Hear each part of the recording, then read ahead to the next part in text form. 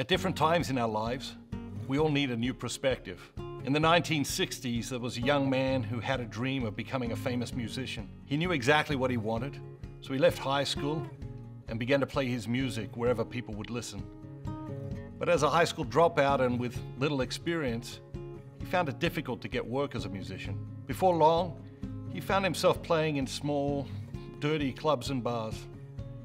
Sharing his gift with a handful of drunks night after night became a discouraging habit.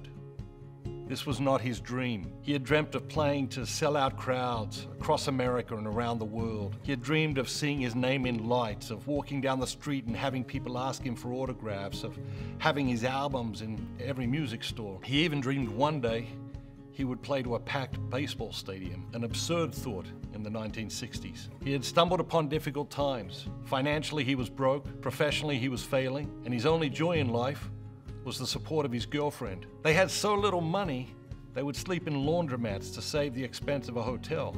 But one day, she got sick of life on the road.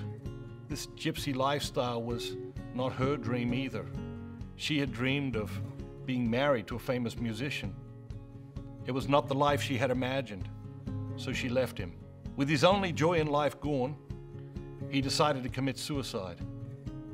That night, the young musician made a half-hearted attempt to end his life by drinking a bottle of furniture polish and a bottle of vodka.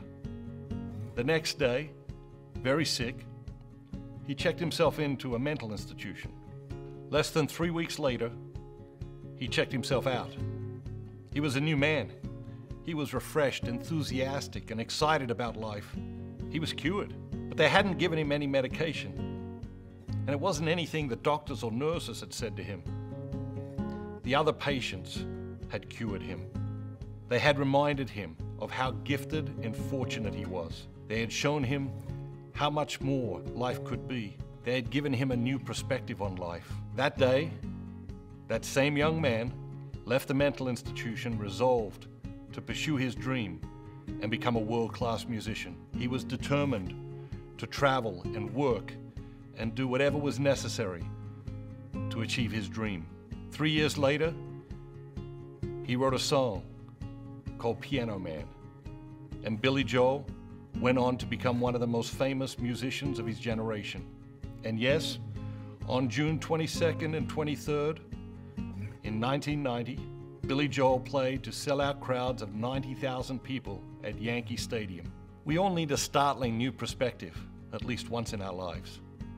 But from time to time, it's healthy for all of us to step back from our lives and take another look at who we are and where we are and what we're doing.